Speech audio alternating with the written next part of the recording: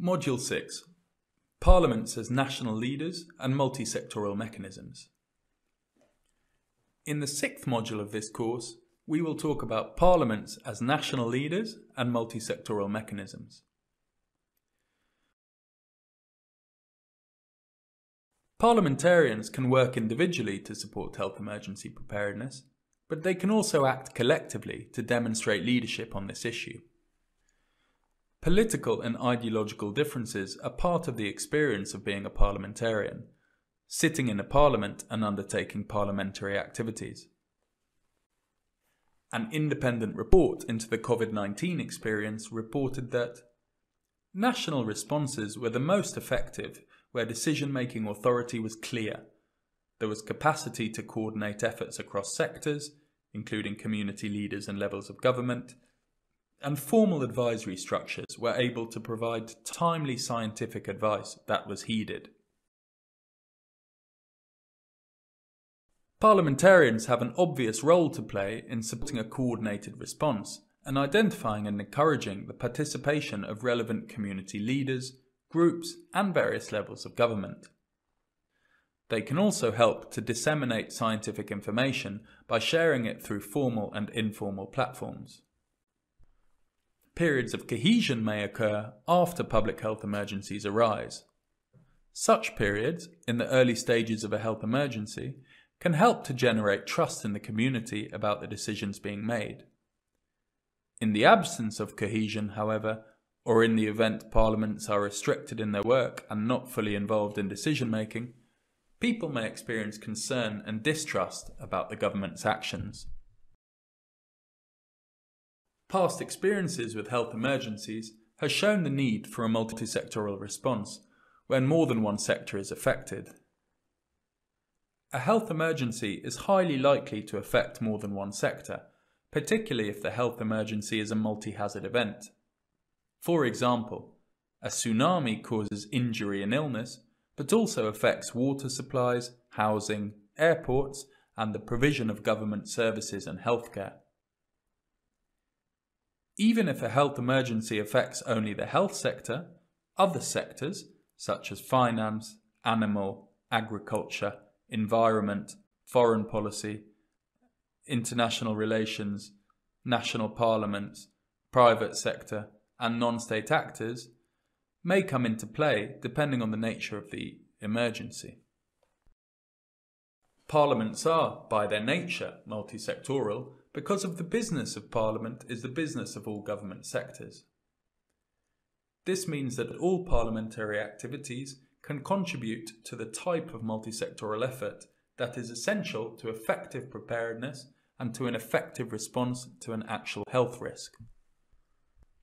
Parliamentarians can support a multi-sectoral response by serving on committees as well as analysing the potential impact of legislative proposals on various sectors and on the country's multi-sectoral response to a health emergency. Coordination needs to be established before the need to respond to a health emergency arises. Successful arrangements to address a number of emerging and existing threats to human health requires government functions and powers to be interoperable across multiple sectors. This can be particularly challenging. High-level multi-sectoral boards and committees, whether established under a statute or not, notoriously struggle to achieve sustainability.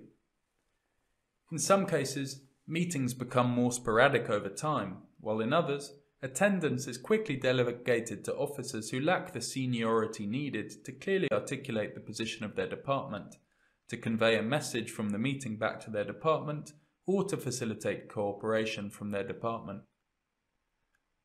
It is likely that most bureaucrats have first-hand experience with an unsuccessful effort to achieve multi-sectoral cooperation, where the failure to continuously engage senior leadership left the multi-sectoral mechanism weak and ineffectual. The sectors and groups that need to be engaged will vary depending on the nature of the health emergency. Some examples of multi-sectoral mechanisms include ministerial councils bringing together ministers from relevant portfolios across national and subnational governments, multi-sectoral agreements or memoranda of understanding between sectors, laying the groundwork for cooperative agreements in the event of a health emergency. Technical bodies, whether administrative or legislative, and regional or global, bringing together experts to meet, share information and collaborate. Central administrative bodies, that is, a national authority to harmonise or standardise the administration of a multi-sectoral scheme. Steering committees or other committees established by administrative means, relying more on high levels of motivation in all sectors to engage, participate and contribute. Information sharing protocols and standards of practice. What works in one country may not work in another. Some administrative mechanisms are presented here because they were found to be useful in some settings. Other countries might wish to examine and consider implementing them, bearing in mind the differences between countries. Where parliamentarians are engaged in these mechanisms, attention should be paid to ensure inclusiveness and representation in terms of gender, political affiliation and other relevant dimensions.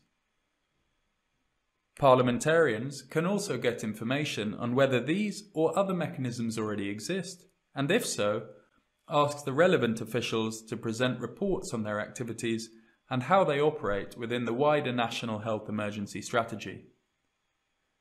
They can also ensure that the necessary legislation is passed to set up these mechanisms and give them the authority they require. Parliaments have an important domestic function, but also act more broadly outside their domestic roles from time to time. One example of this is parliamentarianism, which is when they join with other parliaments and other bodies to promote a parliamentary system of government. They can also enter into organised relationships with other parliaments, international bodies or organisations on a bilateral, with one other entity, or a multilateral, with various other entities, basis. These kind of relationships may also be leveraged to promote emergency preparedness and health security. Broader multi-sectoral engagement is important. When they come together, parliaments more effectively demonstrate their importance to democracy and improve domestic and global governance. They can also more easily highlight the contribution they are able to make to global diplomacy, discussions, policy making, decision-making and law-making. What kinds of supranational and multilateral actions could parliaments take to support improved emergency preparedness and health security?